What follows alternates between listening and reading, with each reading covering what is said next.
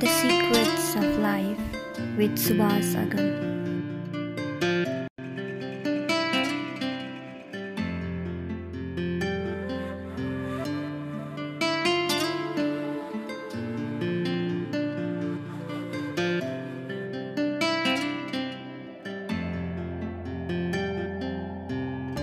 नमस्कार समादरणीय दर्शकवृन्द, आजको स्वधर्म टिभीको यो प्रस्तुति कार्यक्रम द सिक्रेट्स अफ लाइफमा हजुरलाई स्वागत गर्न चाहन्छु।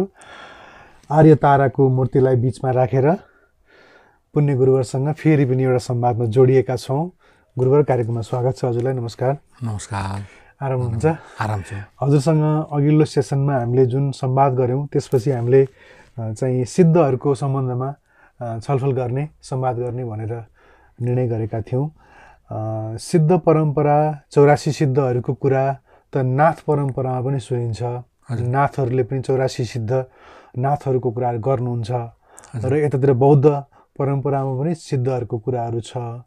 यी सिद्धहरू को हुन्? यी 84 सिद्धहरू को हुन्? कसरी सिद्ध हुन्छन्? यो विषयमा जान्न मन लाग्यो। अनि ठिक छ। अब तपाईँको प्रश्न एकदमै धेरै विषयवस्तु समेटिएको प्रश्न भयो। अब यसमा चाहिँ हामीले के बुझ्नुपर्छ भन्दाखेरि पहिलो कुरो चाहिँ सिद्ध भन्ने कुरो चाहिँ सिद्धि प्राप्त व्यक्ति भन्ने कुराबाट जसले चाहिँ जुन काम सम्पन्न गर्नुपर्ने हो गरिसक्यो र त्यो फल प्राप्त गरिसकेको व्यक्ति भन्ने क्रममा सिद्ध भन्ने शब्द प्रयोग भएको छ। अब यस्तो सिद्धहरू चाहिँ सिद्धिहरूको हिसाबले दुई प्रकारका हुन्छन्। एउटा चाहिँ यो लौकिक सिद्धि जसमा यो अणिमा, लघिमा, महिमा लगायतका यो परचित्त विजानन भनिन्छ। शरीरलाई अणु जत्रो सानो बनाउने या चाहिँ एकदम भीमकाय बनाउने या भित्तो छेडेर जाने, आकाशमा उड्ने, अरूको चित्तको कुरा थाहा पाउने, गार्दन पत्ता लगाउने, यस्ता खालका चाहिँ अब भविष्यमा हुने घटनाहरूको खुलस्त बताइदिने, अब यस्ता खालका लौकिक सिद्धिहरू जुन हुन्छन्, अब यस्तो प्राप्त भएको व्यक्तिलाई चाहिँ सिद्ध भन्ने चलन छ। र यस्ता सिद्धहरू चाहिँ अब तन्त्र साधनामा, योग साधनामा भेटिन्छन्। जसले तन्त्र साधना गरेर सिद्धि प्राप्त गर्यो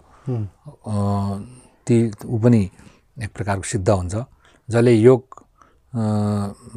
साधना गरेर सिद्धि प्राप्त गर्यो ऊ पनि सिद्ध हुन्छ। र बौद्ध धर्म अनुसार पनि अब पहिलेका अरहतहरू त्यस्तै गरिकन भूमि प्राप्त बोधिसत्वहरू उहाँहरू पनि पहिला सिद्ध भनिन्छ। अनि अर्को चाहिँ के हुन्छ भने परमार्थ सिद्धि अर्थात् उत्तम सिद्धि भनिन्छ। त्यसमा चाहिँ यता बौद्ध दर्शन अनुसार चाहिँ निर्वाण नै साक्षात्कार गर्नु अर्थात् बोधि नै प्राप्त गर्नु चाहिँ परम सिद्धि भयो, अर्थात् त्यो चाहिँ उत्तम सिद्धि भयो भने अब हिन्दू तन्त्रहरू अनुसार चाहिँ अब शिवत्व प्राप्त गर्नु अर्थात् त्यो कैवलत्व प्राप्त गर्नु अर्थात् यो ज्ञानको अवस्थामा पुग्नु भनेको चाहिँ परम सिद्धि भयो।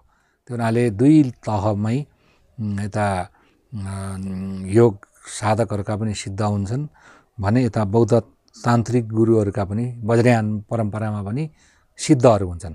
र जसले लौकिक र पारलौकिक अर्थात् उत्तम सिद्धिहरू प्राप्त गरेको व्यक्ति छ त्यसलाई चाहिँ सिद्ध भन्ने चलन छ। अनि तपाईँले अघि उठाउनु भएको जस्तो अब नाथ परम्परामा चाहिँ सुरुमा त नवनाथको कुरा छ, अनि पछि यो गोरखनाथको पछि चाहिँ अब पहिला यो गोरखपुरको त्यहाँको चाहिँ मूल गोरखनाथ मन्दिरभित्रै 84 सिद्धहरूको चाहिँ मूर्ति पनि बनाएको छ, पेन्टिङ पनि गरेको छ।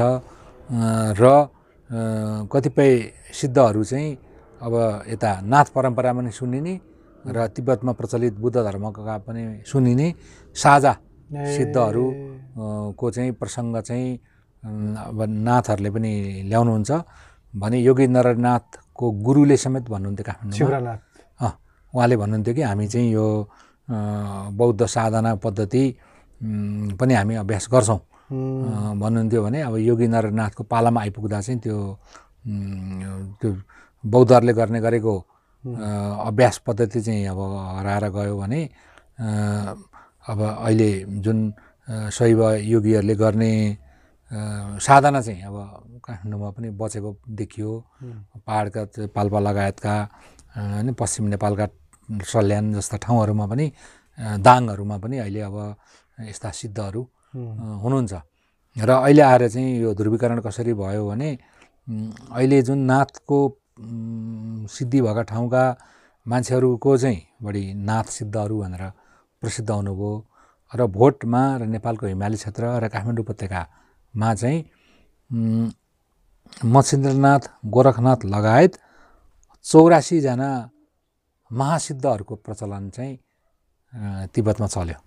अब उहाँहरूको चाहिँ के छ भन्दाखेरि लौकिक सिद्धिको साथसाथै उत्तम सिद्धि पनि प्राप्त गरेका, बुद्धको परम्परा अनुसार साधना गरेका, कोही बौद्ध भिक्षु नै भएर बसेका, कोही भिक्षु छोडेर यो योगीको जीवन बिताएका त्यस्ता खालका व्यक्तिहरूको गरिकन यो एकजना अभयकारा गुप्तको पालामा आइपुग्दाखेरि चाहिँ के भयो भन्दाखेरि भारतमा एकजना गुरुले पूजा गर्दाखेरि बोलाउँदाखेरि 84 जना चाहिँ उपस्थित हुनुभएछ। अनि त्यो भएर उहाँहरू ती 84 जना को हुनुहुन्छ त भनेर अनि उहाँहरूको चाहिँ त्यो बेलासम्म पाइएका चाहिँ जुन नामहरूको सङ्कलन गरेर एउटा किताबै तयार भएको छ, जुन चाहिँ यो पहिला संस्कृतमै लेखिएको रहेछ। अब पछि यो तिब्बतीमा अनुवाद भयो। तिब्बतीमा चाहिँ यसको अनुसार ध्यान पनि गरिन्छ अहिले भने यो संस्कृतमा चाहिँ यो किताब हराएर गयो। तर उहाँ यी सिद्धहरूले गाएका दोहाहरू चाहिँ अहिले पनि काठमाडौँ उपत्यकामा यहाँको पुस्तकालयहरूमा, यहाँका बज्राचार्य शाक्यहरूका लाइब्रेरीमा चाहिँ उपलब्ध छन्। भने तिब्बतमा चाहिँ यो अभयदत्त श्रीले लेखेको जुन 84 सिद्धको वृत्तान्त भन्ने जुन पुस्तक छ त्यसको चाहिँ अहिले पनि उहाँहरू यस आधारमा यी 84 सिद्धहरूको दीक्षा हुन्छ, यी 84 सिद्धको ध्यानविधि सिकाइन्छ। र तिब्बतका परम्पराहरू जस्तै अब तिब्बतमा अहिले प्रचलनमा रहेको काग्युपा परम्परा भन्छौँ, त्यहाँ चाहिँ तिलोपा भन्ने सिद्धको, नारपा भन्ने सिद्धको पद्धति अनुसार आजसम्म अभ्यासै गरिएको छ। त्यस्तै साक्यापा भन्ने एउटा परम्पराभित्र विरूपा भन्ने अर्थात् विरूपाद भन्ने सिद्धको या कृष्णाचार्य भन्ने सिद्धको चाहिँ अहिलेसम्म पनि अभ्यासै गरिन्छ। भने काठमाडौँ उपत्यकामा पनि अष्टसिद्ध भनेर अहिले काठमाडौँका पुराना घरहरूमा पाटनमा गएर हेर्नुभयो भने 8 वटा सिद्धहरूका चाहिँ यो पेन्टिङ बनाएर राखेको पनि छ। त्यसले गर्दाखेरि सिद्धहरू भनेका चाहिँ यो बौद्धका पनि अनि यो शाक्त परम्पराका पनि त्यस्तै गरिकन शैव परम्पराभित्र पनि वैष्णव परम्पराभित्र पनि विभिन्न प्रकारका सिद्धहरू हुनुहुन्छ, जसमध्ये अहिले बढी प्रचलित सिद्धहरू भनेको चाहिँ बढी अब बौद्ध वज्रयान परम्परासँग सम्बन्धित अब योगीहरू योगिनीहरूलाई चाहिँ अहिले सिद्ध भनेर चिनिन्छ, जसमा केही साझा सिद्धहरू पनि हुनुहुन्छ। जस्तै जालन्धर नाथ भनेर चाहिँ नाथ सिद्धमा पनि हुनुहुन्छ भने यता बौद्ध सिद्धमा पनि उहाँको गणना हुन्छ। अनि अचिन्तनाथको पनि कुरा छ। अनि त्यस्तै गरिकन बौद्ध स्क्रिप्चर्समा पनि उहाँको नाम जालन्धर नाथ भनेरै छ। नाथ चाहिँ भनेर पा लेखिएको छ। पाद भन्ने संस्कृतको जुन शब्द छ, अब जस्तै सरह पाद भनेको छ भने चाहिँ टिबिटेनले चाहिँ त्यो द झिके उनीहरूले चाहिँ सरह पा मात्रै भने। अब यहाँ संस्कृतमा तिल्ली पाद लेखेको हुन्छ, अब टिबिटेनले चाहिँ तिलो पा मात्रै भने। त्यो पाको अर्थ चाहिँ के रहेछ? वाला भन्ने भयो। उहाँहरूले चाहिँ अब त पाद भनेको चरण भयो, त्यो हुनाले गुरुपाद भन्यो भने गुरुचरण भन्ने भयो। गुरुचरण भयो। अनि जस्तै अब तिल्ली पाद भनेको चाहिँ अब तिल्लीका चरणमा भन्ने खालको अर्थ लाग्दो रहेछ यता चाहिँ संस्कृत र यो अपभ्रंश भाषामा चाहिँ। तिब्बतीयनहरू चाहिँ उहाँहरू जुन भारतवर्षमा आउनु हुँदाखेरि उहाँहरूले त्यो जीवित सिद्धहरू नै भेट्नुभएको। जस्तै मार्पा भन्ने गुरुले भारतमा आउँदाखेरि त्यो सिधै उहाँले नारोपालाई नै भेट्नुभएको थियो होइन। त्यस्तै गरिकन तिब्बतका अरू गुरुहरू आउँदाखेरि उहाँहरूले ती 84 सिद्धहरू मध्येका केहीलाई प्रत्यक्ष रूपमा भेट्नुभयो। अनि भेटेपछि उहाँहरूले उहाँहरूबाट उपदेश लिनुभयो, त्यो अनुसारको साधना पद्धति गर्नुभयो र अनि भोटमा गएर आफूले पनि साधना गर्दा उहाँहरूलाई पनि सिद्धि प्राप्त भयो भने उहाँका चेलाहरू जस्तै अब भारतवर्षका प्रसिद्ध सिद्ध नारपालाई मार्पाले भेट्नुभयो, उहाँबाट उपदेश लिनुभयो, आफूले पनि अभ्यास गर्नुभयो अनि आफ्ना चेला मिलरेपालाई पनि त्यो नारपाबाट लगेको विधिअनुसार धर्म सिकाउँदाखेरि उसले पनि सिद्धि प्राप्त गरेर अब भनौँ न यो भारतवर्षको नारपा जस्तै सिद्ध चाहिँ मिलरेपा पनि हुनुभयो। त्यस कारण अब भारतवर्षका सिद्ध अब केही नेपालका पनि सिद्धहरू हुनुहुन्छ भने अनि अत्याधिक मात्रामा चाहिँ अनि भोट क्षेत्रमा पनि त्यस्तै गरी भारतीयहरू जस्तै बौद्ध तन्त्रको साधना गरेर एकान्तवासमा बसेर सिद्धि प्राप्त गरेका सिद्धहरू जसलाई डुपथोप भनिन्छ त्यस्तो चाहिँ अब अहिले तिब्बतमा, भुटानमा, सिक्किममा, लद्दाखमा र हाम्रो नेपालको सोलु खुम्बु क्षेत्र, मुस्ताङ क्षेत्र, मनाङ क्षेत्र, नुब्री लगायतका गोर्खाका उत्तरी क्षेत्रहरूतिर अहिले पनि सिद्धहरू हुनुहुन्छ। तर उहाँहरूले के गर्नुहुन्छ भने यो हाम्रो आदर्श भनेको चाहिँ पहिला भारतका सिद्धहरू हुनुहुन्छ भनेर उहाँले बिहान सुरुमा ध्यान बस्ने बेलामा जुन पाठ गर्नुहुन्छ त्यो चाहिँ अब त्यो सुरुदेखि अब त्यो तिलोपा, नारोपा हुँदै मार्पा, मिलरेपा, गाम्पोपा भन्दै अहिलेको गुरुसम्म उहाँहरूले जोड्नुहुन्छ। अब चाहे तपाईँ नाथ योगीहरूले पनि अब नाथ योगीले गरेको मैले देखेको छैन, तर तिब्बतका जो योगीहरू हुनुहुन्छ उहाँहरू मध्येमा जस्तै कसैको नामै तारानाथ राखिएको पनि छ, शुद्ध टिबिटन हो, इन्डिया उसले देखेकै छैन।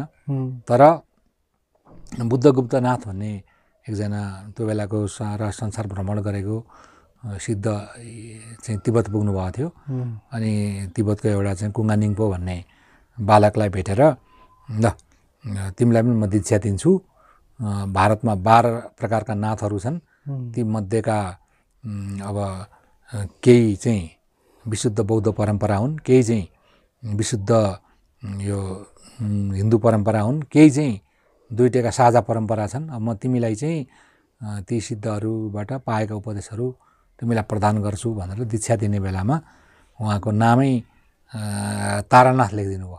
अब अहिले भारतमा बुद्ध धर्मको इतिहास बुझ्नको लागि चाहिँ हामीले तारानाथकै इतिहास पढिरहेका छौँ अहिलेसम्म पनि। त्यो हिन्दीमा पनि अनुवाद भएको छ, उता अङ्ग्रेजीमा पनि अनुवाद भयो, तर मान्छे शुद्ध टिबिटन हो, भारतको एक ठाउँमा पनि आइपुगेको मान्छे होइन। र त्यो तारानाथका परम्पराका गुरुहरू अहिले हाम्रो मुस्ताङमा हुनुहुन्थ्यो। उहाँहरूको चाहिँ यो मुक्ति क्षेत्रमा मुस्ताङबाट आएका सिद्धहरू र यता तल्लो भागबाट गएका अब हिन्दी या भारतीय भाषा बोल्ने सिद्धहरूको चाहिँ समागम मुक्तिनाथमा भएको, एक आपसमा दीक्षा आदान प्रदान भएको कुराहरू चाहिँ कुङ्गा डोल्छोक भन्ने एउटा 15औं शताब्दीका एकजना सिद्ध गुरुको जीवनीमै आउँछ। त्यसले गर्दाखेरि सिद्धहरू चाहिँ अब नाथहरूको चाहिँ म पनि खोजीमै छु, धेरै नाथहरूसँग चाहिँ मैले पनि भेटेँ, तर उहाँहरूले अब त्यो सायद उहाँहरूको गोप्य भएर पनि हुनसक्छ या कनफट्टा नभइकन उहाँहरूले बताउनु नमिल्ने भएर नबताएको पनि हुनसक्छ। तर गोरखनाथको मन्दिर गोरखपुरमा गएर हेर्ने हो भने 84 सिद्धका मूर्तिहरू अहिले पनि देख्न सक्नुहुन्छ। तल नागार्जुन, सिद्ध नागार्जुन भन्दै त्यस्तो नामै लेखेको पनि भेटिन्छ मूल मन्दिरमै।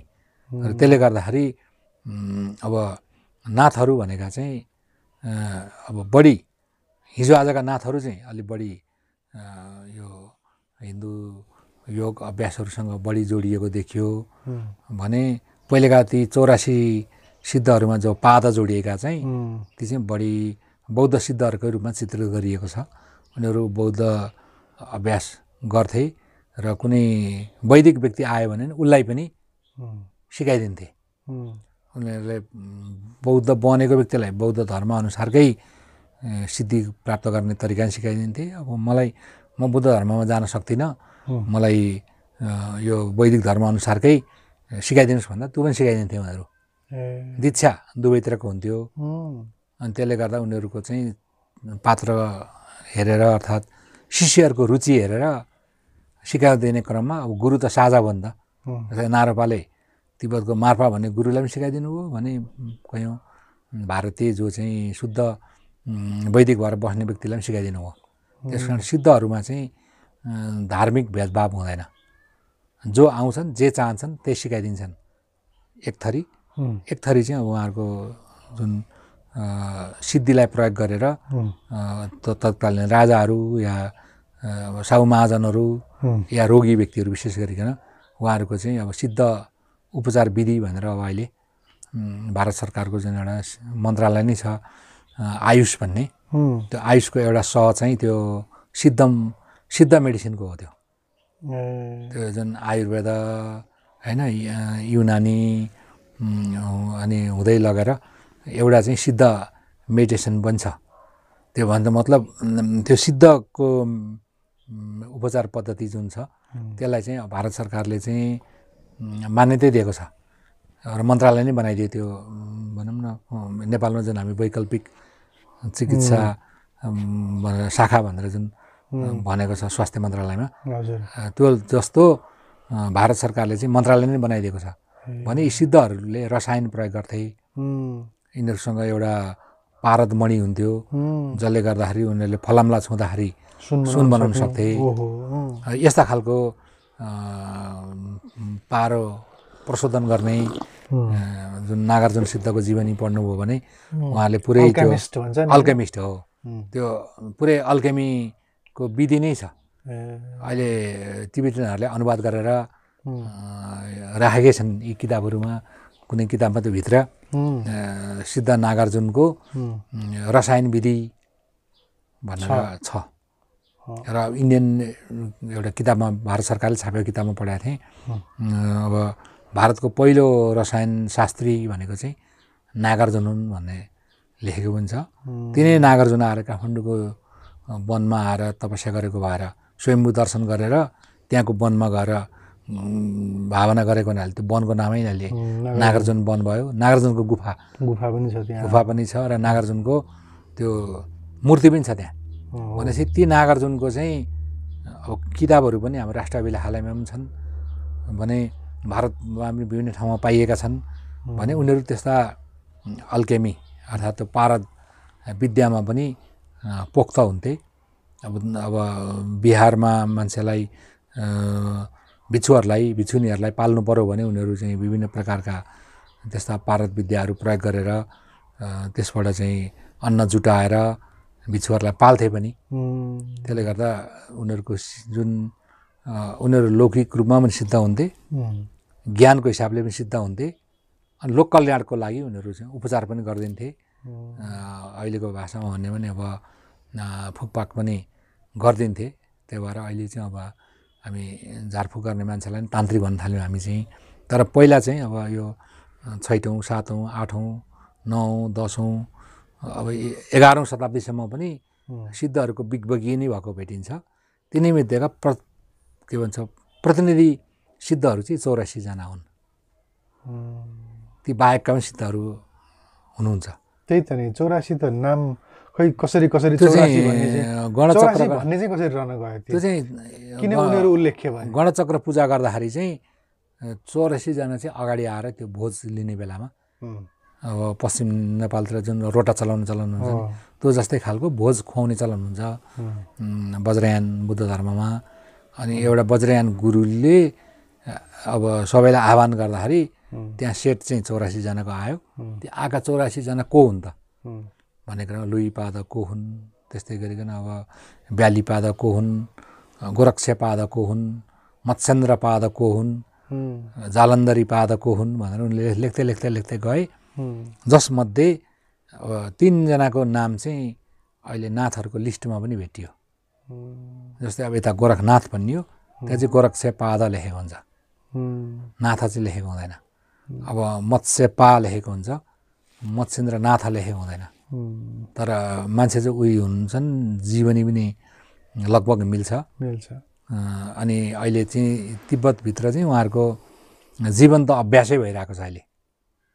ती नाडीको अभ्यास, चक्रका अभ्यास, ती सबै वायुका अभ्यास, ती चाहिँ अब भारतीय भूमिका सिद्धहरूको पद्धति अनुसारै अहिले पनि अभ्यास गरिरहेकै छन्।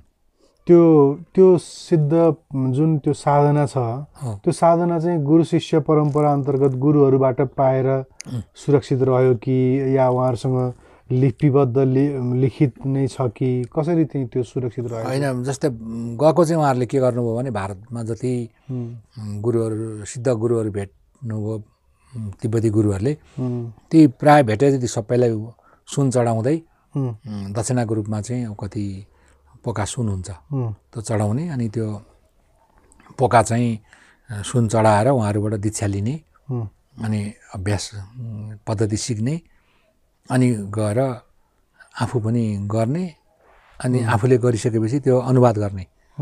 जस्तै नारोपाले जुन सिद्धि वज्रयोगिनीको गर्नुभएको थियो त्यो चाहिँ अब वज्रयोगिनीको कसरी साधना गर्ने त भनेर चाहिँ नारोपाले जुन विधि उहाँले संस्कृतमा बताउनु भएको थियो त्यो नै उनीहरूले सर्लक्कै बोट भाषामा अनुवाद गरे अनि आफ्नो चेलाहरूलाई दिँदा तिमीहरू त अब संस्कृत बुझ्दैनौ, यो अपभ्रंश भाषा बुझ्दैनौ, अब त्यो होइन तिमीले तिब्बतीमा पढ भनेर ट्रान्जिसन पिरियडमा चाहिँ यताका सिद्धहरूका उपदेशहरूलाई उताका लोचावाहरूले उता पारी पुर्याइदिए अनि उनीहरूले त्यही मोडलबाट अहिले उनीहरूले गाउने जुन धार्मिक गानलाई नै दोहा भन्न थाल्यो उनीहरू। जब दोहा त भारतको शब्द हो, दोहा त्यही त, तर अहिले तिब्बतभित्रमा दोहा भन्ने शब्द छ।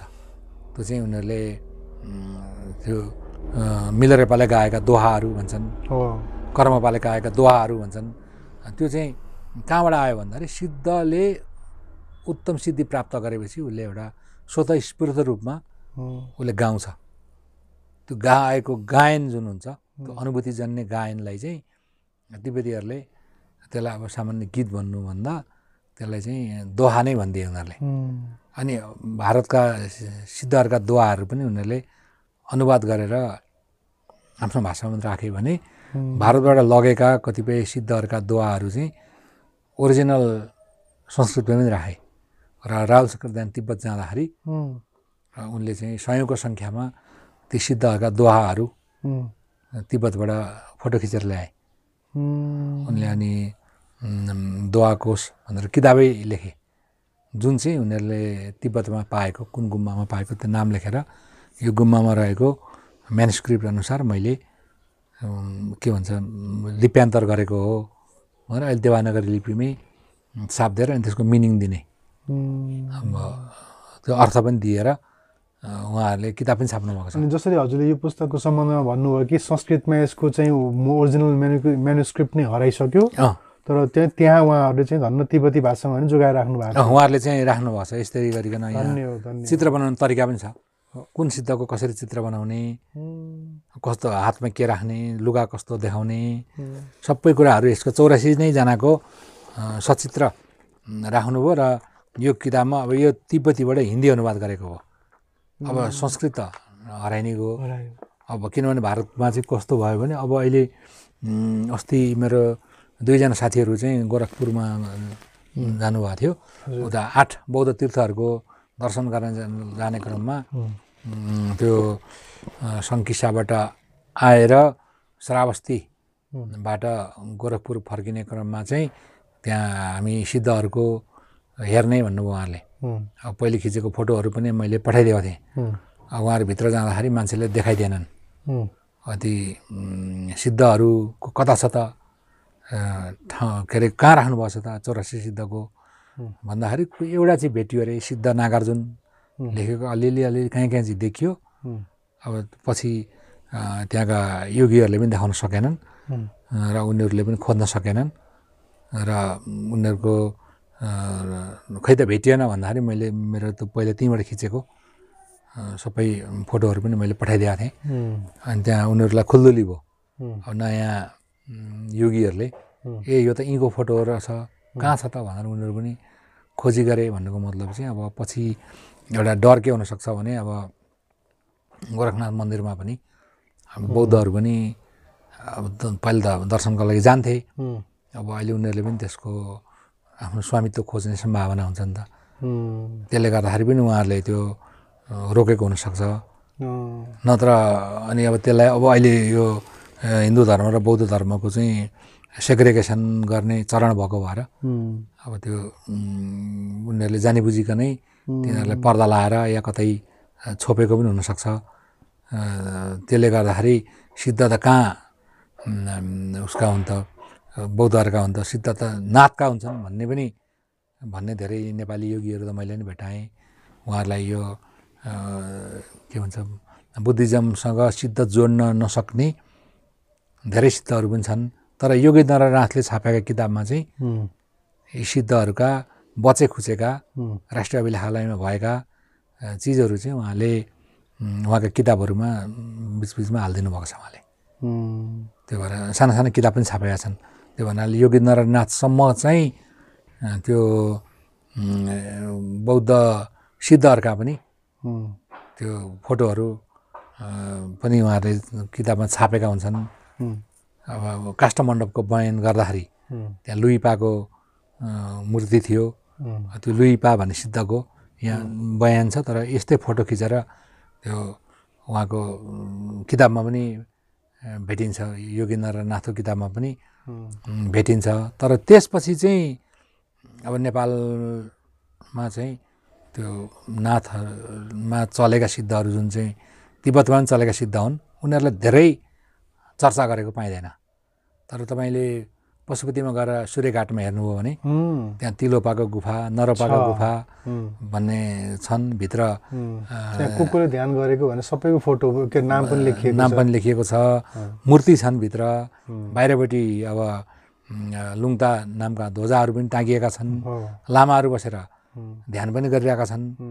त्यसले गर्दाखेरि तिब्बती गुरुहरू पनि आउँदाखेरि पशुपतिमा आएर सूर्यघाटमा त्यो तिलोपा नारोपा सबरीपा भन्ने गुरुहरूको त दर्शन गर्न पहिलेदेखि नै आएको रेकर्ड पनि छन् र अहिले पनि तिब्बती मूलका गुरुहरू अर्थात् हाम्रो हिमाली मूलका गुरुहरू चाहिँ उहाँहरू पशुपति गएर त्यो माथि मेन पशुपतिको दर्शन गर्नुभन्दा पनि त्यो सूर्यघाटका तिलोपा नारोपा गुफामा भएका गुरुहरूको दर्शन गर्ने गुफामा बसेर तिलोपा पद्धति अनुसारको ध्यान गर्ने होइन नारोपा पद्धति अनुसारको ध्यान गर्ने सबरीपा नाम गरेको सिद्ध अनुसारको गर्ने भन्ने कुरा त किताबहरूमा व्यापक बयान गरेकै पाइन्छ त्यसले गर्दा के बुझ्नु पर्यो भने पशुपतिभित्रै पनि त्यो परिसर भनौँ न अब पहिले पशुपतिनाथ क्षेत्र परिषदभित्रै पनि यो बौद्ध सिद्धहरू आएर तपस्या गरेको र उहाँहरूले तिब्बतका गुरुहरूलाई त्यहाँ भेटेको र अब तिब्बतका गुरुहरू पनि आउँदाखेरि काठमाडौँ आउँदाखेरि यो बौद्धमा बसेको भन्ने भेटिँदैन उनीहरू चाहिँ हामी घोलाङ भन्छन् उनीहरू त्यो के भन्छ हाम्रो यो पहिलेको काठमाडौँको मान्छेले यो अहिले पशुपतिलाई गोला भन्छन् गोलाबाट टिबिटेनले अब उनीहरूले घोलाङ बनाए होइन त्यो भएर गोला देश भनेपछि त्यो चाहिँ टिबिटेनहरू पनि आएर बस्ने र कतिपय किताबहरू यी जुन किताब छन् यी किताबहरूभित्र हेर्नुभयो भने यो घोलाङको सुवर्ण मन्दिरभित्र बसेर अनुवाद भएको हो भनेर यसको पछाडिपट्टिको पृष्ठमा त्यो सुवर्ण मन्दिर भनेको चाहिँ पशुपति पनि हुनसक्छ या त्यहाँ सुनको छाना भएको त अब सबै भएको त अब त्यो बयानमा अनुसार त मिल्छ 12औं 13औं शताब्दीतिर अब त्यही त पहिला त सुनकै छानो पनि थियो होला अनि त्यो भएर सुवर्ण मन्दिरभित्र बसेर अनुवाद गरिएको भनेको लामाहरूको आइटिनरीमा पनि होइन यो घोलाङमा गएर बस्यौँ त्यहाँ चाहिँ इन्डियाबाट आएका यस्ता सिद्धसँग भेट भयो भन्ने कुराहरू चाहिँ उति बेला त्यो चाहिँ तिब्बतबाट आउने सिद्धहरू चाहिँ बौद्धमा आउनु त्यति साह्रो भन्दा नि त्यहाँ जान्थे बौद्ध चाहिँ यो मात्रै थियो स्तूप मात्रै थियो वरिपरि बस्ती थिएन नि त बौद्धमा थिएन भनेपछि आए यसो दर्शन गरे तर बस्न चाहिँ त्यहाँ गयो किनभने त्यहाँ चाहिँ अब मन्दिर भएको कारणले त्यहाँ भोजन गर्न नि सजिलो हुँदो हो पहिला चाहिँ के रहेछ भने त्यो गोला भने चाहिँ देवपत्तन भन्ने एउटा अर्कै देश रहेछ क्या त्यो भएर अहिले पनि काठमाडौँका मान्छेहरूले छोरी दिँदाखेरि त्यो गोलामा नदिने दुःख पाउँछन् गोला भनेको पशुपतिनाथ पशुपति वरिपरिको एरिया जुन गौशालादेखि यता हाम्रो गुहेश्वरीसम्म यता बौद्धको यता यो अरुणिमा स्कुलको एरियासम्म उता एयरपोर्टसम्म किन चाहिँ दुःख पाउँछन्? त्यो त मसान हो नि त। अब त्यहाँ त्यो आर्यघाट पनि त्यहीँ भयो होइन। अनि त्यो बस्ती नै पहिलेको त अब जुन पशुपतिको वरिपरिका बस्ती भत्काउनुभन्दा पहिला त त्यो गुज्मुज्ज घरहरू होइन। अनि त्यहीँ पशुपति मन्दिर थियो। अनि त्यहाँ नै 9वटा टोल थिए, 9वटा चाहिँ धारा थिए, 9वटा इनार थिए, सबै 9 9 9 अनि 9 थरीका मान्छे बस्थे भने हुन्छ नि त। अब उनीहरूको बिहाबारी गर्नु पऱ्यो भने चाहिँ उता अब काठमाडौँका सँग बिहाबारी हुन्थ्यो होइन। अब बिहाबारी गर्दा चाहिँ सकेसम्म अब त्यो उसमा चाहिँ गोलामा चाहिँ छोरी नदिने, छोरीहरूले दुःख पाउँछन्। त्यो चाहिँ अलि विकट प्रदेश जस्तो थियो होला त्यो बेलामा। अब भोटेहरू पनि आएर बस्ने ठाउँ भयो त्यो। त्यसले गर्दाखेरि के भयो भने त्यसको चाहिँ एउटा धेरै सिद्धहरू चाहिँ आएर गुहेश्वरी क्षेत्रमा तपस्या गरेको पनि भेटिन्छ। अब जङ्गल थियो होइन। त्यही भएर होला सायद। अब यहाँ त त्यहाँ गएर बसेकाहरू सिद्धहरू महात्माहरूको आगमन हुन्थ्यो। अनि कोहीलाई चाहिँ वैराग्य लाएर चाहिँ अब योगको साधनाको मार्गमा पनि लाग्यो होलान्। अनि यो जोगी होलान् छोराछोरी भनेर पनि नदिने पनि हुनसक्छ। त्यसले गर्दाखेरि अहिले दिपङ्खा जात्रा भन्ने एउटा जात्रा हुन्छ। त्यो बेलामा यता बौद्ध आउँछन्, महाकाल हुँदै बौद्ध आउँछन्। अनि बौद्धबाट यो गुहेश्वरी जान्छन् अनि पशुपतिमा जान्छन्। अनि त्यो लुकोमध्य भनेर चाहिँ महादेव लुकेको त्यो खाल्डामा भएकोको दर्शन गर्छन्। अनि त्यसपछि वरिपरिका त्यो स्तूपहरू र त्यहाँनिर एउटा ऊ पनि बिहार पनि थियो। अनि बिहारको 2 वर्ष अगाडि त्यो गजुर चोरी भयो होइन। त्यो भने जस्तो खालको के भने त्यहाँ बौद्धहरू पनि को उपस्थिति चाहिँ बाक्लो थियो। जय बागेश्वरीमा गएर हेर्नुभयो भने अहिले पनि धर्मचक्र र त्यो मृगको जुन चिन्ह भएको छ त्यो त खुट्टाले टेक्ने ठाउँमै त्यो जुन स्ल्याब जुन छ त्यो स्ल्याबमा हेर्नुभयो भने त्यहाँ चक्रै छ नि त। त्यो भएर अब पछिका मान्छेले बुझेनन् या अरू ढुङ्गो भेटेनन्, के गरे जानी नबुझिकन उनीहरूले के गरे भने बौद्ध बिहारमा हुने धर्मचक्र जय बागेश्वरी मन्दिरको त्यो भित्र भाँड्ने ठाउँमा त्यो टेकेर मात्रै त्यहाँ भित्र जानुपर्ने भएको हुनाले म चाहिँ अब त्यो देखेदेखि टाढैबाट नमस्ते गर्ने। किनभने त्यो भित्र जानलाई त त्यहाँ टेक्नु पर्यो। टेकेपछि त केमा टेकिन्छ भन्दाखेरि धर्मचक्रमा टेकिन्छ। त्यो त जानी बुझिकन त मिलेन। भनेपछि त्यहाँ अरू मान्छेले चाहिँ कतै अरू ठाउँबाट उठाएर ल्याएर त्यहाँ राखेको हुनसक्छ। त्यहाँ वरिपरि थियो, भत्कियो, ती मान्छेले भेटे त्यहाँ ल्याएर राख्यो। अब यसबाट के बुझ्नु पर्यो भने पशुपति क्षेत्रमा टन्नै बौद्ध सिद्धहरू पनि थिए। त्यसले गर्दाखेरि कोही त्यहाँको त्यो धारामा गएर हेर्नुभयो भने यस्ता योगपट्ट भनिन्छ। यस्तो ध्यान गर्दाखेरि साधना गर्दाखेरि यस्तो कपडाले बाँधेर यस्तो शरीरलाई राखेको जुन बौद्ध ध्यान पद्धतिमा गरिने चिजहरू चाहिँ त्यहाँ अहिले त्यो जय बागेश्वरको धारामा गएर हेर्नुभयो भने त्यो मूर्तिमै देखिन्छ। त्यो हुनाले यसरी के बुझ्नु पर्यो हामीले भने सायद अब गोरखनाथ पनि त आएर माथि बस्नुभयो भनेपछि त के त देखियो त भन्दाखेरि त्यो सिद्धहरूको आगमन चाहिँ व्यापक रूपमा भयो र सिद्धका चेला सबै थरीका थिए। सिद्धले धेरै मान्छेलाई पढाए, धेरै मान्छेलाई उपचार गरिदिए। उनीहरूको बानी व्यवहार चाहिँ अब कहिलेकाहीँ अलिकति अद्भुत खालको बानी व्यवहार पनि हुन्थ्यो। त्यो भएर उनीहरूसँग अलिकति कापालीको पनि भन्छन् उनीहरूलाई। अब त्यो कपाली बोकेर हिँड्ने, अब त्यसैमा खाना खाने त्यस्ता पनि भकनाले केही बदनाम पनि थिए।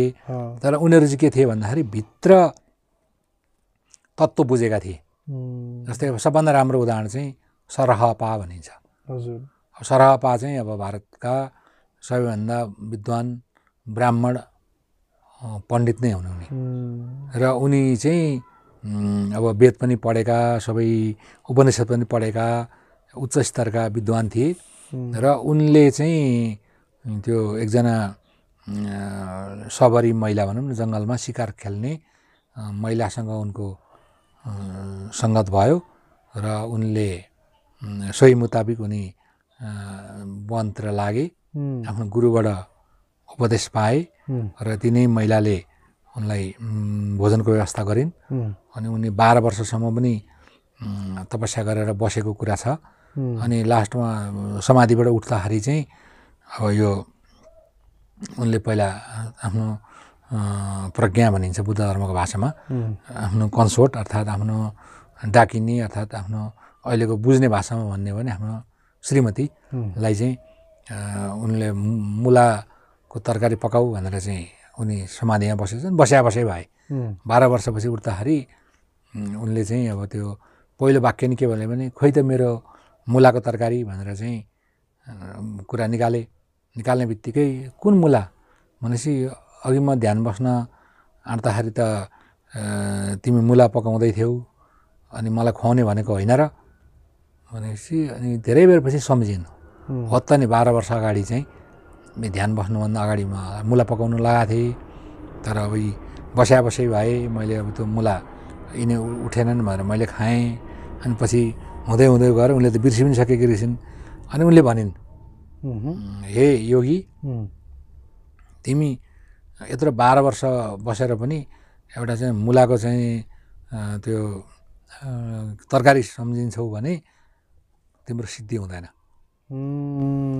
भनेपछि अनि आफ्ना ती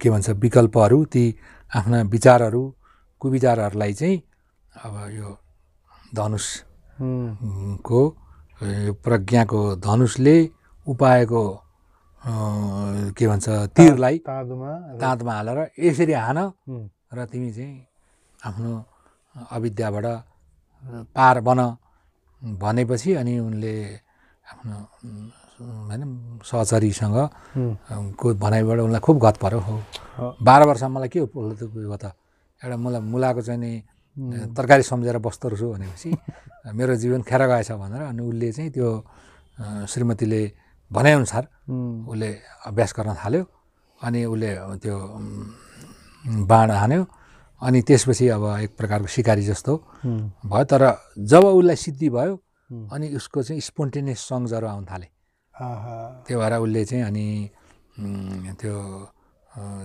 सिद्धका सबभन्दा धेरै पाइने दोहा नै सरहपाका दोहा भन्छन् अनि उनलाई त्यो बेलाका राजा पनि भेट्न आए राजाका अगाडि गाएका दोहाहरूलाई अहिले राजा दोहा भनिन्छ अनि रानी पनि भेट्न आइन् रानीको अगाडि गाएका दोहाहरूलाई त्यतिबेला तिनले गरेका चाहिँ कुन भाषामा गरेको होला उनीहरूको चाहिँ अपभ्रंश भाषा रहेछ र यो हिन्दी थारूहरूको बङ्गालीको पनि प्रोटो बङ्गाली भन्छन् बङ्गाली थारू भोजपुरी मैथिली यिनीको मिश्रण जस्तो यिनीहरूले बुझ्न चाहिँ बुझिन्छ कबीरको जस्तो कबीर चाहिँ धेरै पछिका भए अब यी चाहिँ 7औं 8औं शताब्दीतिरका भएका भएर अनि यिनको गीत चाहिँ अहिले कसले गाउँछन् भन्दाखेरि त्यो बङ्गालका बाउलहरूले गाउँछन् बाउल फकिरहरूले जुन गाउँछन् त्यो सरहपाका दोहा गाउँछन् तिनीहरूले मिनिङ चाहिँ उनीहरूलाई थाहा हुँदैन तर गाइरहेछन् अनि त्यो 11औं शताब्दीतिर चाहिँ के भयो भने अब उनी बितेपछि पनि धेरै त्यो बाउलहरूले गाइरहेका बेलामा अनि टिबिटेनले के गरे भन्दाखेरि ओहो यसले त हाम्रो मनको स्वरूपको बारेमा बताएको छ यो शरीर नुहाएर पनि हुँदैन वेद पढेर पनि हुँदैन यसरी यो शील पालन गरेर पनि हुँदैन तत्त्व बुझ्नुपर्छ तत्त्व नबुझेसम्म निर्माण प्राप्त हुँदैन भन्ने खालको चाहिँ जुन एउटा अपभ्रंश भाषामा भएको चिजलाई चाहिँ अब अरू सिद्धहरूले पनि गाउँदै ध्यानको मेटेरियल बनाए उनीहरू अब पहिला गुरुबाट दीक्षा लिने अनि एउटा सरहपाको एउटा दोहा कण्ठस्थ पार्ने गाउने अनि त्यस आधारमा ध्यान गर्ने अब त्यो गर्दा गर्दा तिब्बतीले लगे ती शब्दहरू अहिले पनि सुरक्षित छन् सरहपाका गीतहरू छन् त्यही मिश्रित भाषामै छ कि अपभ्रंश भन्छन् अपभ्रंशमा छन् र टिबिटेनले पनि सकेसम्म अपभ्रंशमै गाउन खोज्छन् उनीहरूले चाहिँ के भएर भने त्यो ओरिजिनल जुन छ अब त्यसलाई मेन्टेन गर्ने भनेर अर्थ चाहिँ लेखिदिएको हुन्छ उनीहरूले चाहिँ बढी अब संस्कृतलाई चाहिँ बढी शुद्ध ठान्ने भए टिबेटनहरूले अनि यो चाहिँ के भयो भन्दा अब अपभ्रंश भनेर त करप्ट भयो नि त त्यो भएपछि अब अरूले अलि हेला गरेको तर त्यो बेलाका पब्लिकले मन पराएको जनश्रुतिमा त त्यस्तै कुरा जुन त्यो हुनाले अहिले पनि टिबेटनहरूले केही पूजाहरूमा त्यही अपभ्रंशमै गाउँछन् अब उनले के भन्यो भने जुन बेला उनले मदिरा सेवन गरे आजबाट म शुद्ध भिक्षु भएँ भनेका छन्। अनि जुन बेलामा ती वनमा रहेकी त्यो अर्धनग्न स्त्रीलाई आफ्नो स्त्रीको रूपमा ग्रहण गरे त्यो दिन चाहिँ आजबाट म चाहिँ महाब्राह्मण भएँ भनेका छन्। उनले गाएका छन् गीत। त्यो किन कसरी चाहिँ होइन उनले अब ब्राह्मणले त अब त्यो अछुत कन्याहरूलाई त अब बिहे गर्दैनन् नि। अनि कसरी महाब्राह्मण भन्नु खोजेको? त्यही भएर ब्राह्मण त अब म जातको ब्राह्मण थिएँ, त्यो तत्त्व नबुझेको ब्राह्मण थिएँ। आज मैले त्यो ब्राह्मण भन्ने मेरो जातीय अहङ्कारलाई मैले आज छेदन गरे हुनाले म रियल ब्राह्मण चाहिँ आजबाट भएँ। किनभने मैले आज चाहिँ एउटा के भन्छ अहिलेको भाषामा भने अछुत कन्यासँग चाहिँ म संसर्गमा पुगेँ भने भिक्षुले रक्सी छुनु हुँदैन। जसरी बुद्धले त अब जसले शीतको थोपा बराबर रक्सी पिउँछ त्यो मेरो चेला होइन भन्नुभएको छ। त्यसले गर्दाखेरि त अनि उहाँलाई चाहिँ अब त्यो ती कन्याले त त्यही सेवन गर्थिन्। अनि ल यो खा भनेर त त्यही दिन। अनि त्यो भएपछि जुन दिन अब उनले त्यो मदिरा सेवन गरे त्यो गरेपछि त उनले अब बुद्धको शिल त तोडे नि त। त्यो शिल तोड्ने बित्तिकै उनले के भने भन्दाखेरि ल आजबाट चाहिँ म महाभिक्षु भएँ भन्दै अनि गीतका हेर्दा चाहिँ उनको चाहिँ के भने तत्कालीन समाज व्यवस्थाका विरुद्धमा चाहिँ त्यो बेलामा त अब जातपातको कुराहरू पनि थिए होइन, महिला पुरुष विभेदका कुराहरू पनि थिए। तर भयङ्कर क्रान्तिकारी कुरा पनि क्रान्तिकारी कुरा पनि भयो नि। त्यो भएर उनले बुद्धले भनेको कुरा नमानेको भए पनि फेरि महासिद्ध पनि उनी फेरि उनी भए होइन र ज्ञान पनि प्राप्त गरे। उनी मातेनन् होइन, त्यो रक्सीले उनलाई मताएन।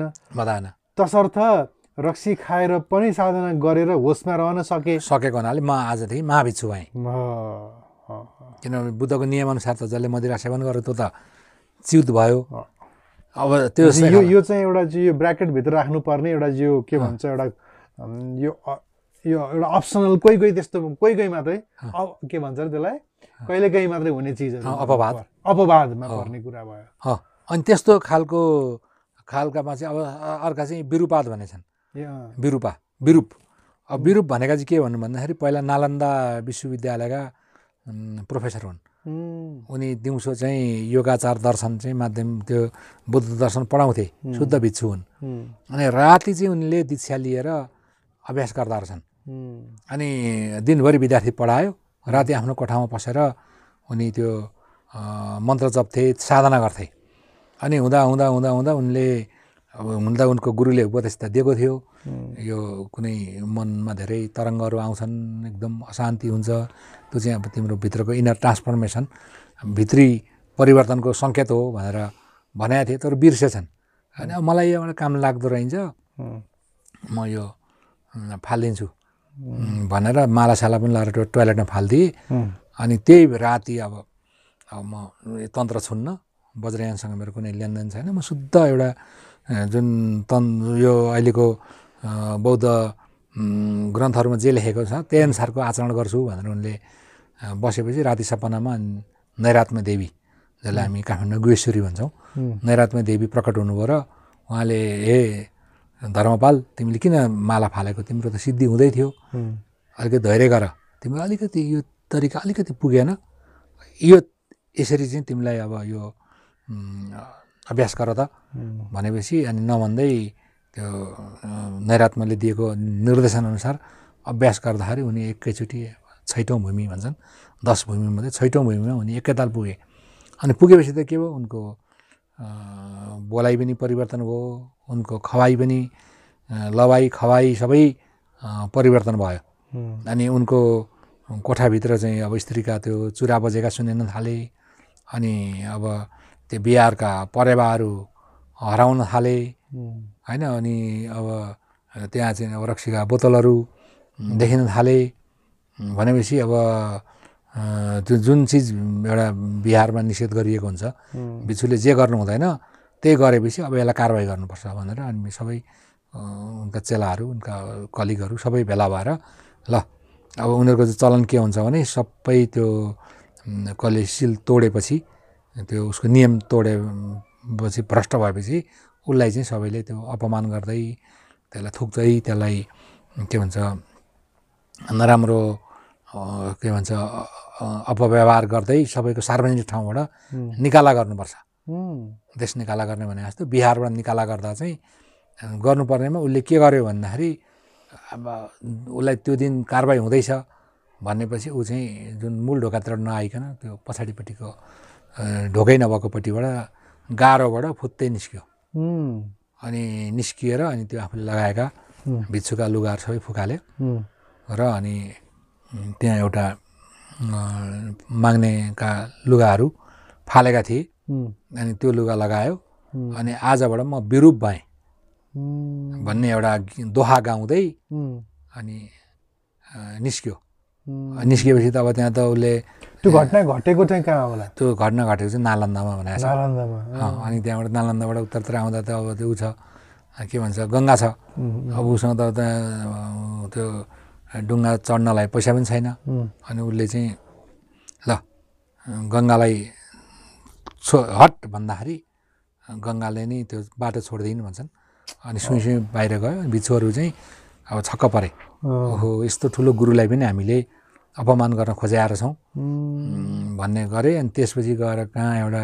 ठाउँमा गएर उनले चाहिँ रक्सी पिउन थाले मदिरा सेवन गर्दाखेरि चाहिँ अनि उनले ती महिलाले पैसा मागिन् अनि जब यो घामको रेखाबाट यो बाहिर घाम जब यो रेखाबाट कट्छ तब पैसा दिउँला भन्दा भन्दै उनले अन्तिममा घाम पनि जाँदैन उसले रक्सी खान पनि छोड्दैन अघि तपाईँले चाहिँ त्यो गाउँको मान्छेले त्यो भात जति पछाडि पारो भने जस्तो अनि त्यो हुँदा हुँदा हुँदा हुँदा कयौँ त्यसको बेच्न राखेको कति घाम पाते सब खायो घाम जाँदैन घाम जाँदैन अनि अब मान्छेहरू छक्क पऱ्यो वरिपरि अनि यो किन घाम जाँदैन किन सूर्यास्त हुँदैन भन्दाखेरि एउटा चाहिँ नि त्यहाँ माग्ने जस्तो मान्छे आएर रक्सी पिउँदैछ अब त्यो उसले चाहिँ यो घाम गएपछि मात्रै पैसा तिर्छु भन्ने रहेछ भनेपछि त्यो खबर राजा कहाँ पुग्यो अनि राजाले आएर तिम्रो पैसा कति भयो भनेर त्यो भट्टीवालीलाई सोध्यो यति भयो भनेपछि ल यो पैसा ल्याऊ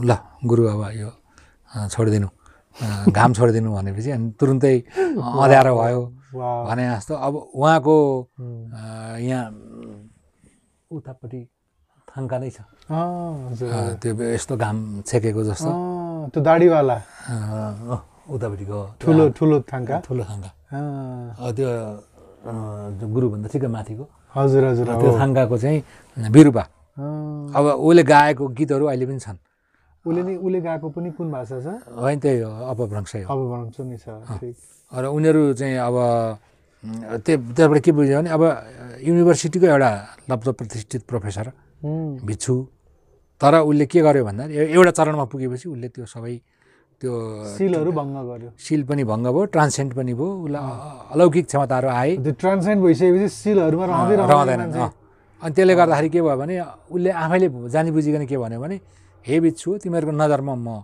विरूप भएँ तर मैले तत्त्व दर्शन गरेँ मैले अब भनेपछि त अब के भयो त भन्दाखेरि उसले चलाएको परम्पराबाट अब अहिले लाखौँ सिद्धहरू निस्किए भनेपछि अब उहाँकै चलेको परम्परा अनुसार अब महायोगी श्रीधरायण रिम्पोछे पनि 21 वर्ष जुन गुफा बस्नुभयो विशालनगरमा उहाँकै पद्धतिमा हो उहाँको जीवनी नै उहाँले लेखाउन लगाएर अहिले प्रकाशनको तयारीमा के अरे अहिले चाहिँ विमोचनको तयारीमा छ भने जस्तो खालको अब यिनले चलाएको परम्परा चाहिँ हिजो आज साक्यापा भनिन्छ तपाईँहरू मुस्ताङमा जानुभयो भने तल कोबाङदेखि नै सुरु हुन्छन् माथि सबै त्यो कागबिनी मुक्तिनाथ माथला अपर मुस्ताङ त्यो सबैतिर के हुन्छन् भने सबै विरूपाका उपदेश अनुसार अभ्यास गर्ने अब लाखौँ मुस्ताङीहरू अहिले पनि छन् भने जस्तै अब के भने तिब्बतका पनि कुना काप्चा मङ्गोलिया र उहाँकै पद्धति अनुसार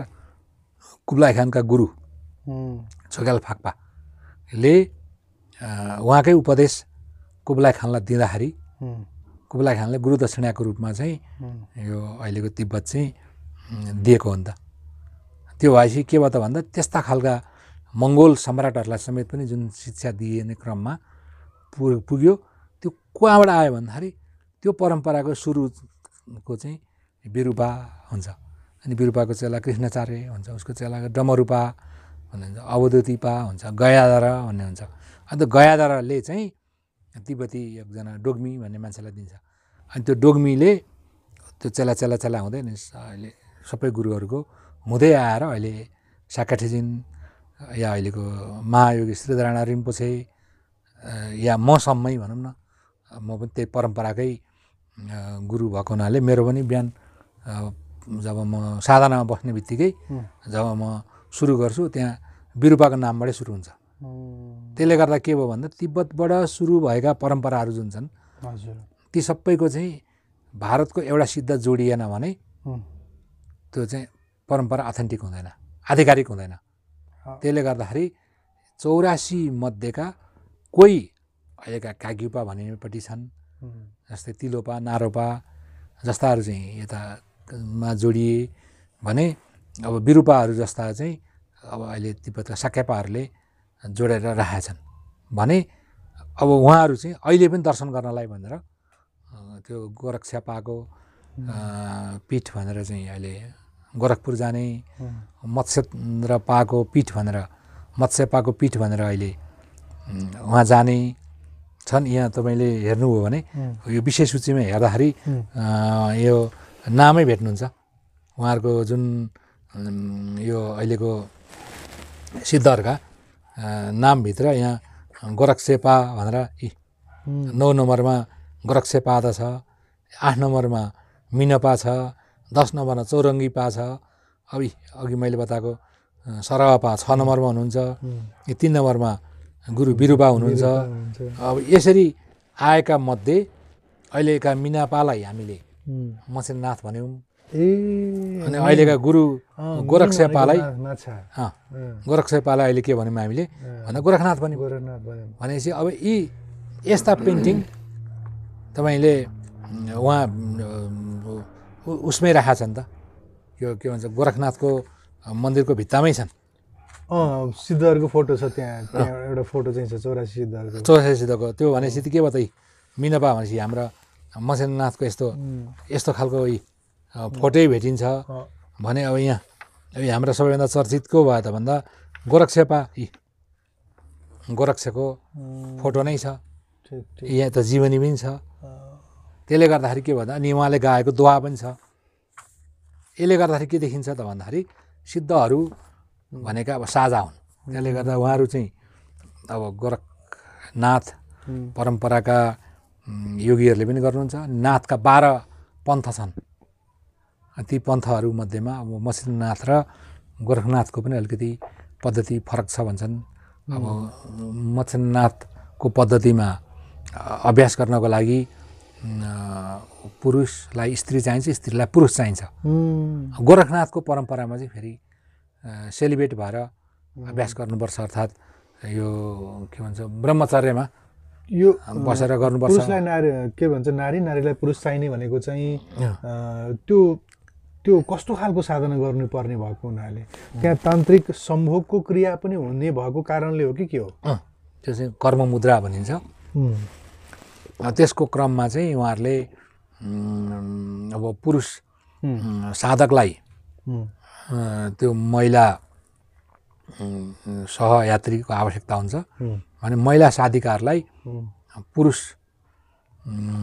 को चाहिँ आवश्यकता हुन्छ त्यहाँ। त्यसले गर्दा प्रज्ञा उपाय बुद्ध धर्ममा चाहिँ दर्शनमा चाहिँ त्यहाँ के लेखा हुन्छ भने प्रज्ञा र उपाय। अब प्रज्ञा भनेको शून्यता हो, उपाय भनेको करुणा हो। अब तन्त्रशास्त्रमा चाहिँ बौद्ध तन्त्रशास्त्र जसमा वज्रयानमा चाहिँ त्यो प्रज्ञाको स्वरूप स्त्री हुन्छ अनि त्यो उपायको स्वरूप चाहिँ पुरुष हुन्छ। अनि त्यसले गर्दाखेरि बौद्ध थाङ्काहरूमा ती बुद्धहरू पनि युगनद्ध भनेर अब पुरुष बुद्ध र महिला बुद्ध चाहिँ आलिङ्गनबद्ध रूपमा भएका हामी जुन बजारमा देख्छौँ, थाङ्का पसलहरूमा देख्छौँ या बिहारहरूका भित्तामा बसेको बुद्ध जस्तो हुन्छ र महिला चाहिँ नारी चाहिँ यसरी काखमा बसेको हुन्छ, उल्टो बसेको हुन्छ। त्यो भएर हरेक सिद्धहरूलाई त्यस्ता आवश्यकता भएका छन्। जस्तै घण्टापा भन्ने सिद्धको हेर्नुभयो भने उनी अब पहिला ध्यान गर्थे। उनकी आमा चाहिँ के अरे एउटा गाउँले महिला चाहिँ उनलाई त्यो दुधहरू पुर्याइदिन जान्थिन्। अनि हुँदाहुँदै एक दिन के भयो भने त्यो उनी बुढी भइन् अनि छोरीलाई पठाउन थालिन्। अनि छोरी पुर्याउँथिन् आउँथिन्। एक दिन घनघोर पानी पऱ्यो, वर्षा भयो, ठुलो चाहिँ त्यो भएपछि उनी उतै बसिन्। त्यो बस्दाखेरि अब सिद्धको र ती गुरु र ती महिलाको बिचमा चाहिँ अब सहवास भयो। अनि भोलिपल्ट अब छोरी उतै बास बसिन्, आइनन् भनेपछि गाउँमा हल्ला चल्यो।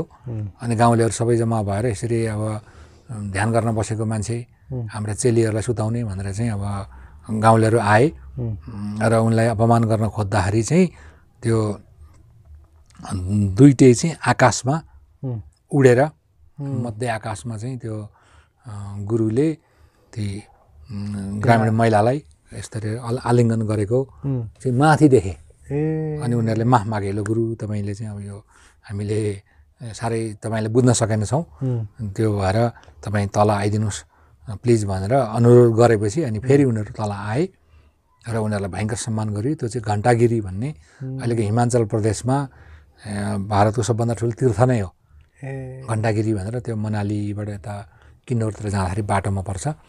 त्यो भनेपछि त्यो घण्टापाले त्यहाँ बसेर ध्यान गर्दा रहेछन्। अब उनको परम्परा पनि अहिले तिब्बतमा मान्छेले ध्यान गरेर बसिरहेका छन्। भनेपछि यहाँ चाहिँ के भयो भने उनले प्रज्ञाको रूपमा ती उनलाई दुध ल्याउन आएकी महिलालाई प्रयोग गरे।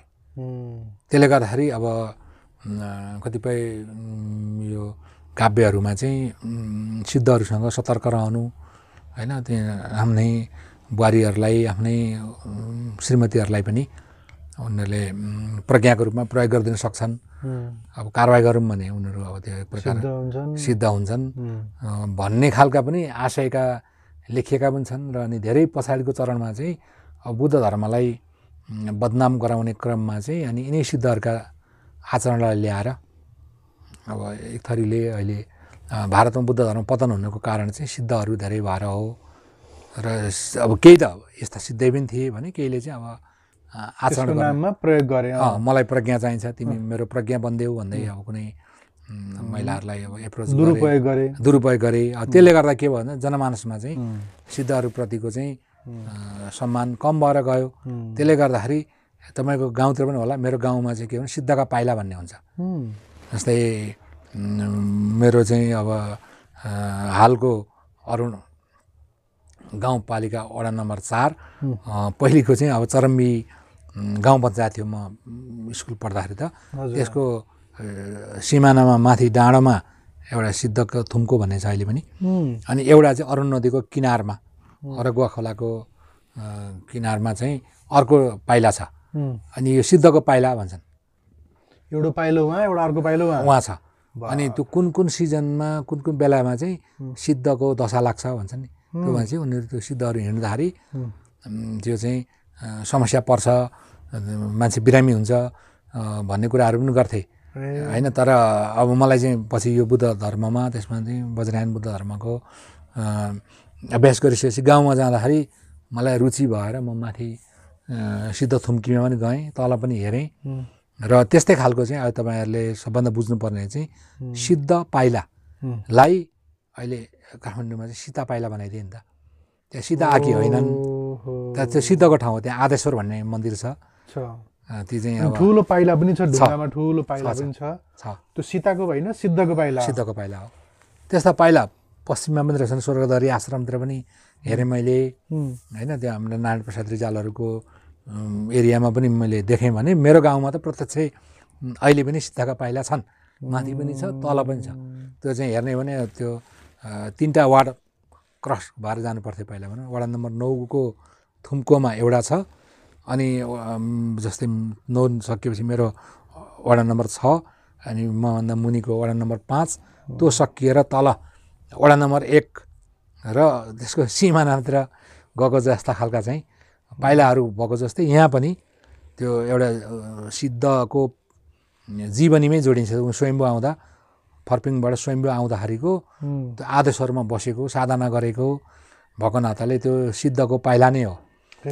अनि अब पछि के भयो भने त्यो एरियामा जुन आप्रवासीहरूले त त्यो सिद्ध भन्ने बुझेनन् नि अनि सिद्धलाई जोडेर भन्ने शब्दलाई उनीहरूले चाहिँ सीता बनाइदिए तर के भने अब सीताका त्यस्ता पाइला भएको त अरू ठाउँमा छैनन् नि छैन कहीँ पनि छैन हो त्यो भएर यसरी के भयो भन्दाखेरि सिद्धहरू नेपालको भारतको चाहिँ के भयो भन्दा हाम्रा चाहिँ इतिहास भए तर तिब्बतका चाहिँ अहिले पनि जीवन्त छन् जस्तै डुक्पाकुङले भुटानमा उनी चाहिँ अब जब माथि उताबाट तिब्बतमा ध्यान गर्दा गर्दै भुटानतिर आए भुटानमा चाहिँ उनले अब अलौकिक कामहरू गरे र अब अहिले पनि तपाईँ भुटान जानुभयो भने पुनाखा जाने बाटोमा त्यो बच्चा बच्ची नभएका महिलाहरू होइन निसन्तान महिलाहरू गएर अहिले पनि त्यो एउटा उहाँले एक प्रकारको त्यो लिङ्ग बनाइदिनु भएको छ अनि त्यो लिङ्गमा गएर सर्टेन पूजा गरेपछि अब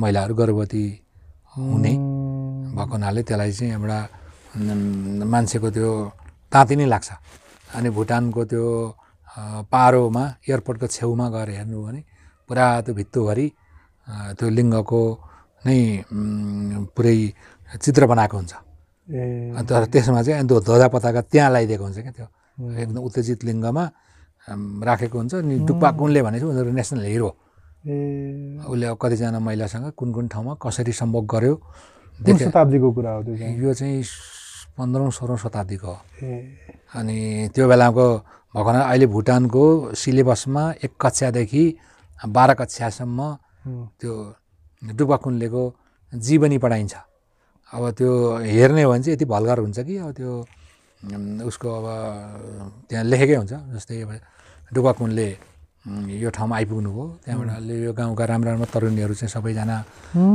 राम्रो राम्रो छ्याङ लिएर आऊ राम्रो राम्रो लुगा लाएर आऊ भन्नुभयो अनि त्यसपछि चाहिँ महिलाहरू आए त्यसपछि उहाँले यो गीत गाउनुभयो भनेर चाहिँ अब ती बच्चाहरूलाई नि देखि नै पढाउँछन् उनीहरूले त्यो हुनाले डुक्पाकुङले भनेपछि अब भुटानको के भयो त भन्दा मान्छे टिबिटन भए पनि एक्टिभिटी अथवा उहाँको क्रिया क्षेत्र चाहिँ भुटान भयो नि त त्यसले गर्दाखेरि के भन्दाखेरि भुटानको सबभन्दा नाम चलेको सिद्ध को भन्यो भने अब डुक्पाकुङले भन्ने खालको छन् उहाँका अब गीतहरू यहीँ राष्ट्रिय अभिलेखालयमा पनि सुरक्षित छन् अहिले अङ्ग्रेजीमा किताबहरू अनुवाद पनि भएका छन् अब यसरी के भयो भन्दाखेरि भुटानमा सिक्किममा लद्दाखमा नेपालको उत्तरी क्षेत्रमा त्यस्ता सिद्धहरूका चाहिँ अहिले पनि बखान गाइन्छ जस्तै हामी तेङपोछे भन्छौँ उनीहरू शेर्पाहरूले तिङपोचे भन्छन् एउटा सिद्ध उड्दाखेरि उसको कुर्कुच्चा चाहिँ त्यो ढुङ्गामा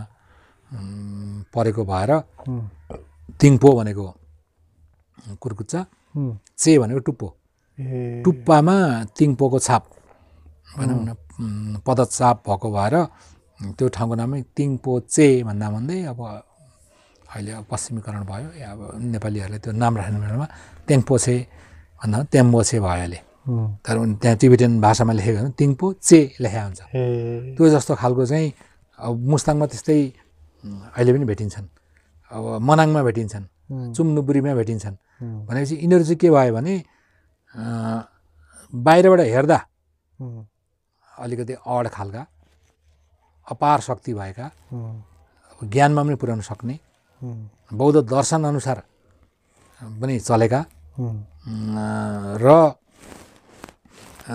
तर बौद्ध आचरण शास्त्र अनुसार भनौँ न अब विनय भनिन्छ बुद्ध धर्ममा बौद्ध एथिक्स अनुसार चाहिँ अलि अड नै भएका ट्रान्सेन्ड गरेका व्यक्तिहरू चाहिँ एक खालको अघोरी टाइपका सिद्ध हुन् र ती सिद्धहरूले यदि निर्माण पनि साक्षात्कार गरेका भयो भने चाहिँ लौकिक चिज पनि देखाउन सक्ने मान्छेलाई फुकेर निको पनि पारिदिन सक्ने गरिबलाई धनी पनि बनाइदिन सक्ने होइन त्यस्ता खालका व्यक्तिहरू चाहिँ सिद्ध चाहिँ अब लौकिक चमत्कारहरू गर्ने खालका भयो भने महासिद्ध भनेका चाहिँ ज्ञानको अवस्था पनि प्राप्त गरेका जसमा चाहिँ अब अहिले बुद्ध धर्मले निषेध गरेका 3 चिजहरूको चाहिँ त्यहाँ प्रयोग हुन्छ तर उल्टो कस्तो छ भने त्यहाँ मांसको प्रयोग हुन्छ तर मारेको मांस प्रयोग गर्न पाइँदैन कालगतिले मरेको मांस प्रयोग गर्छन् अनि अब त्यहाँ चाहिँ अब स्त्रीको या पुरुषको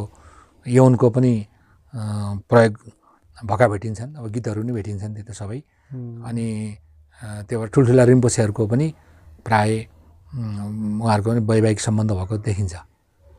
जस्तै अब दिलको खेन्चे रिम्पोछे एकदमै नाम चलेको गुरु, तर उहाँको कन्सोर्ट भनौँ न, उहाँको अब श्रीमती हुनुहुन्छ। अब अहिले त उहाँ पनि बित्नुभयो। दुजुम रिम्पोछे उहाँको हुनुहुन्छ होइन, झ्याटल रिम्पोछे उहाँको हुनुहुन्छ। तर उहाँहरूको के भयो भने प्राय सिद्ध गुरुहरू चाहिँ भिक्षु कम हुन्छन्, अनि यो योगी टाइपका बढी हुन्छन्। सेतो लुगा लाउँछन्, लामो कपाल पाल्छन्, अनि त्यो लट्टा हुन्छन्, जटा हुन्छ, दाढी त हुने स्वाभाविक हो लट्टामा। अनि किताबै राखेको हुन्छ, त्यो सानो किताबलाई यस्तोमा त्यो माथि कपालभित्र चाहिँ त्यो गुजुल्लोभित्र किताबै हुन्छ उनीहरूको। किन होला त्यो छ उनीहरूको त्यो नियमै छ।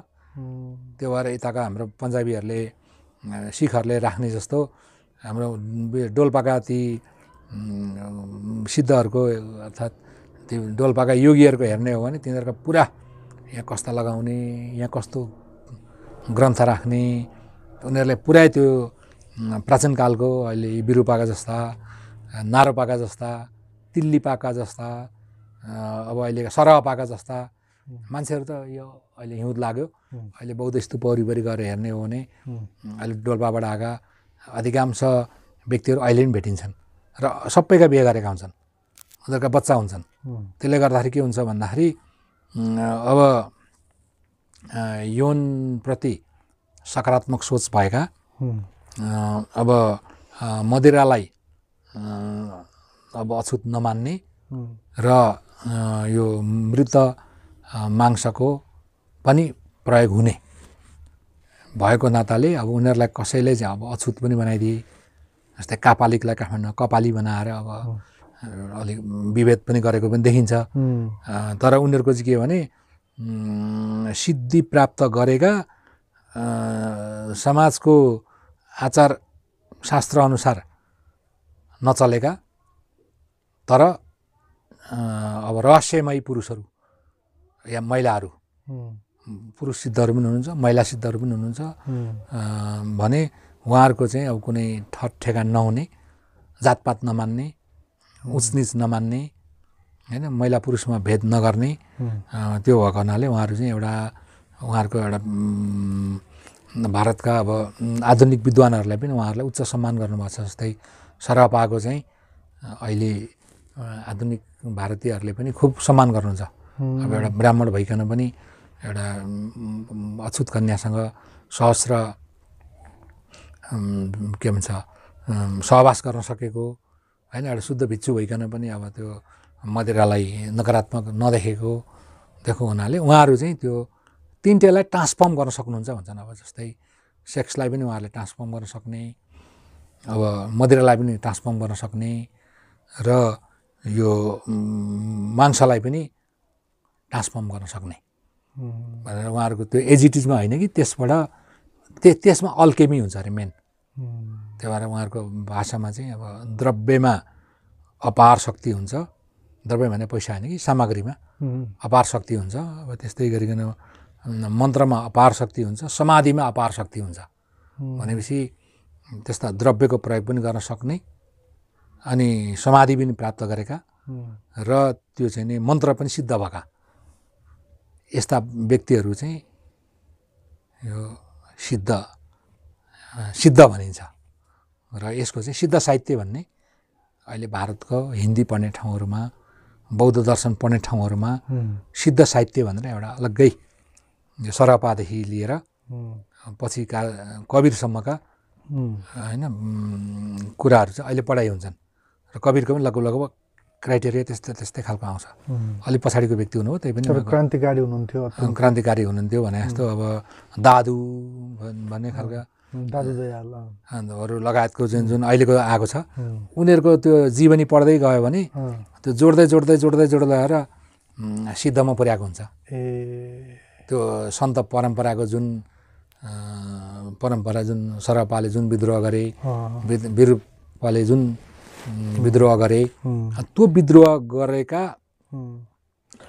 पछिकाले गरे, नानकले नि गर्नुभयो त्यो बेला, मीराले नि गर्नुभयो, रविदास चमार हुनुहुन्थ्यो, उहाँले नि विद्रोही नै हुनुहुन्थ्यो उहाँ पनि, रविदास रैदास होइन, मलुक दास, विभिन्न सन्तहरू गरे त्यति बेला गरे भने यहाँभित्रका हेर्नुभयो भने हाई कास्टका एकदम कम छन्, विभिन्न खालका कोही चमार छन्, कोही त्यो उइबर भनेपछि हाम्रो कविर जस्तै त्यो कपडा तान बुन्ने पनि छन्, तन्तिपा भन्छ, जुलाहा पनि छन्, कोही कोदालिपा भन्ने पुरै कोदाली खन्दा त्योले कोदालिपाले त अब पुरै खेत खन्दाखेरि नै मेरो अविद्या खने भन्दै खन्थे नि त उसले। त्यही भएर मेरा अविद्याको यो सारो खेतलाई मेरो कोदाली रूपी प्रज्ञाले म खन्दैछु भन्दै उसले खन्दा खन्दै सिद्धै भयो। गाएको पनि त्यस्तै छ उसको। त्यही भएर सिद्ध साहित्य भनौँ न, त्यो चाहिँ उनीहरूले अब भारतीयहरूले पनि अब साहित्यमा लगे। उनीहरूले चाहिँ तिब्बतीले चाहिँ साधनामै राखिदिएका छन्। कोदालिपाले के गाउनु भयो त, त्यही अब अहिले त्यही सिम्बोलिजम लिएर अहिले पनि अब लामा गुरुहरूले गाइराख्नु भएकै छ। त्यही भएर यो कास्टबाट एकदमै प्रभावित भएको समयमा भिक्षुहरूको वर्चस्वलाई उच्च मान्ने बौद्ध संस्कृति भएको बेलातिर पनि यी सिद्धहरूले एक प्रकारको चाहिँ ठुलो अभियानै चलाए। अनि पछि चाहिँ अब जब सांस्कृतिक रूपमा आएपछि चाहिँ अब यिनीहरू पनि मुगलहरू आइसकेपछि अब कमजोर हुँदै गए। अन्तिममा यिनीहरूको नाम निशानै मेटियो भनौँ न भारतबाट चाहिँ। जति सिद्ध सम्बन्धी कुरा आयो तिब्बतबाटै आयो। अहिले चाहिँ राहुल साङ्कृत्यानले जानुभयो, उहाँले ल्याएर चाहिँ यस्तो रहेछ साके गुम्बामा, मैले यो किताब भेट्टाएँ ल हेर भन्दै छाप्न थाल्नुभयो। अनि उनीहरू खोजी गर्दै गए। अनि काठमाडौँमा आएर बौद्ध गान औ दोहा भनेर हरप्रसाद शास्त्रीले सन् 1907 या 10मा चाहिँ काठमाडौँमा आएर वीर पुस्तकालयभित्र त्यो अपभ्रंश भाषामा लेखिएका दोहाहरू भेटेर लगेर चाहिँ अब बङ्गालीको प्रोटो बङ्गाली चाहिँ सरहपाको दोहा हो भनेर चाहिँ उनीहरूले अहिले खुब सम्मान गर्छन्। हरेक वर्ष दोहा सम्बन्धी सेमिनार गर्छन्, बाउलहरूलाई बोलाएर गाउन लाउँछन् होइन। नेपालबाट बजाचार्यहरू लगेर चर्या नृत्य गर्न लाउँछन्। त्यो किन भन्दाखेरि उनीहरूले के जोडे भने काठमाडौँ भ्यालीमा चाहिँ अझै पनि बजाचार्यहरूका पूजा गर्दाखेरि यी दोहाहरू गाइन्छन्। र त्यो चाहिँ भ्यालु चाहिँ पछिका भारतीय विद्वानहरूले पनि बुझे, किताबहरू छापिए र बाउल जस्ता केहीले गाएरै बसिरहेका छन्। र उडिसाका वैष्णवहरूले पनि गाइरहेकै छन्। तर उनीहरूलाई थाहा छैन म अहिले बौद्ध भजन गाइरहेको छु भन्ने कुरो चाहिँ अहिले उडिसाका लाई पनि थाहा छैन, त्यहाँ बङ्गालका बाउललाई पनि थाहा छैन। एक किसिमले भन्दा त्यति बेलाका सिद्ध सबै सिद्धहरू सबैका सार्वजनिक थिए, कसैको थिएन, ती सबै जगतको थिए, जगतका थिए हैन त। जसलाई प्रिजर्भ गर्ने अर्थात् त्यसलाई संरक्षण गर्ने काम चाहिँ तिब्बतीले गरे। बडा रमाइलो रोचक चाहिँ कुराहरू सुनाउनु भयो। यस्तो लागिरहेछ कि अझै सुनौ अझै सुनौ अझै सुनौ, त्यति रोचक कहानीहरू छन्। अब आउँदा अङ्कहरूमा चाहिँ हामीले एउटा सिद्धलाई लिएर त्यो सिद्धको जीवनमा अलि राम्रोसँग व्याख्या गरेर पनि जानु पर्ला, किनभने हरेक सिद्धको कहानी यति रोचक छ कि त्यो सुनिरहँ जस्तो लाग्ने रहेछ। बहुत खुसी लाग्यो गुरुवर, धेरै धन्यवाद। साह्रै मिठा मिठा कुराहरू सुनाउनु भयो। अन्तमा केही जोड्न चाहनुहुन्छ? होइन, ठिक छ सुभाषजी, तपाईँले अब जस यो सिद्ध वाङ्मयमा पनि अब तपाईँले प्रवेश गर्न चाहना गर्नुभयो।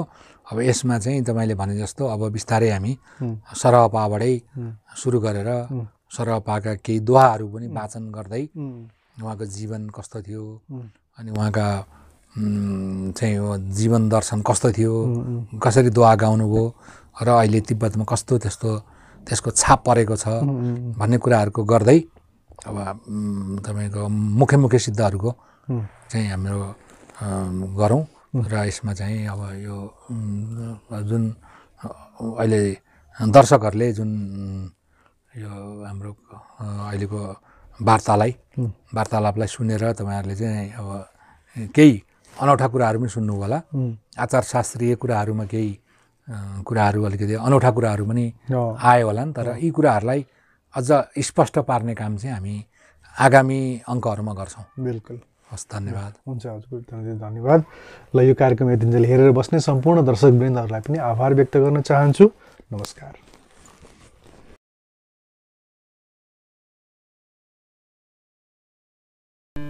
The Secrets of Life with Suvas Agam.